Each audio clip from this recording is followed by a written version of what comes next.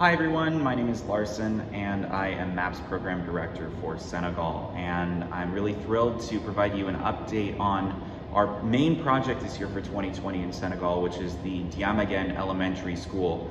We actually completed the construction of the 2 classroom buildings, of the toilets for the students, and also of the administrative office for the teachers and principals. So we have completed that project, and now it's time for the kids to get back into school, which will happen about a month and a half from now in the beginning of October. So 500 students will be able to attend this school. It's replacing a temporary structure that was made out of straw, and it's now a real school for these students, something that's permanent, something that's going to hold up during the rainy season, and something that is going to be inspiring them to continue their education and to aspire for a brighter future.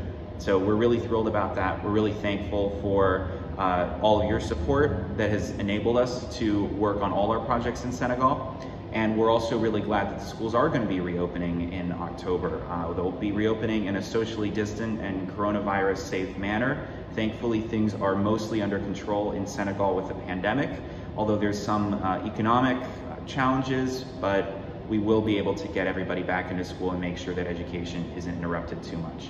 So glad to be bringing good news, and thankful for all of your support and all of the projects we've accomplished together in Senegal over the last 6 years since MAP has been here.